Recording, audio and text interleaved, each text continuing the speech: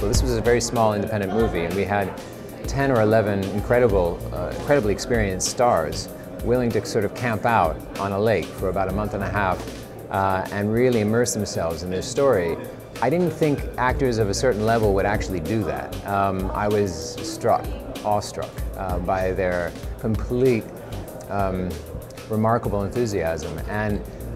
And we all were there for one common mission. It was like preparing for some large, major event, and we were all in it together, no matter what the experience levels. We had people on the film set that had never even been on a set before. And then we had actors such as Jean Reno and Michael Nyquist and William Hurt, who had been in, hundreds of film and TV projects. So it was incredible. It was an incredible honor.